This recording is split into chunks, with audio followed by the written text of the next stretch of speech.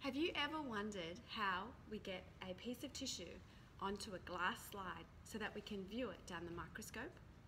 Well, I'm going to take you through the processing techniques and the equipment that's used in a pathology laboratory that actually makes these glass slides so that we take a big piece of an organ and we make it as thin as a piece of paper so that we can view it under the light microscope. Once the tissues have been taken from the body, for example, a suspicious mole, a ruptured appendix, or even a cancer, the tissue needs to be prepared and processed so it can be viewed by the light microscope on a glass slide. The first step in tissue processing is specimen accessioning. This is part of what is called the pre-analytical procedure.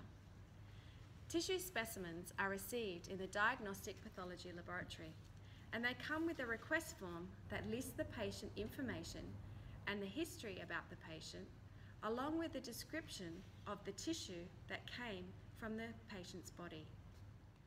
After the patient details have been identified with their name, date of birth, and identification number, the specimens are accessioned by giving them a lab number that is unique for each patient and will identify each specimen for the patient in the histology laboratory.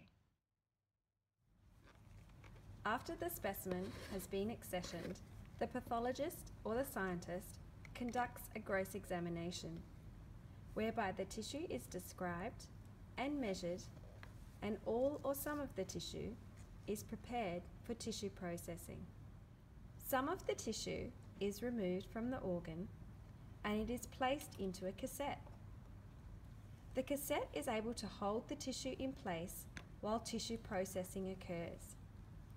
The cassette is also used in the embedding process, which we will look at later on. The purpose of fixation is to preserve the tissues permanently in a lifelike state as possible.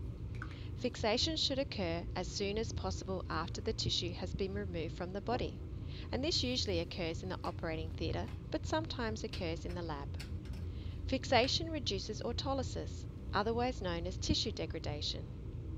There are a variety of fixatives that can be used, depending on the type of tissue present and the features to be demonstrated. The routinely used fixative is an aldehyde called formalin, otherwise called formaldehyde.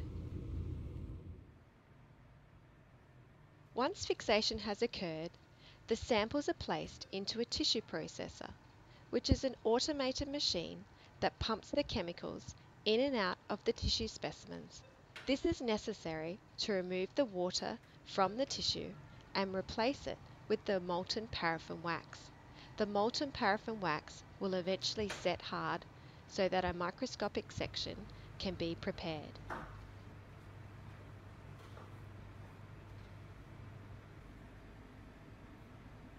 The embedding center consists of a hot and cold surface. The high temperature keeps the paraffin wax as a liquid so that it is easier to manipulate the tissue sample from the cassette to the mold.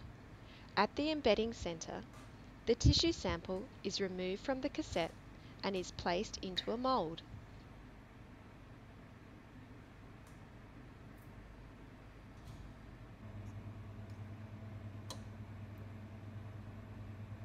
The embedding center consists of a hot and cold surface.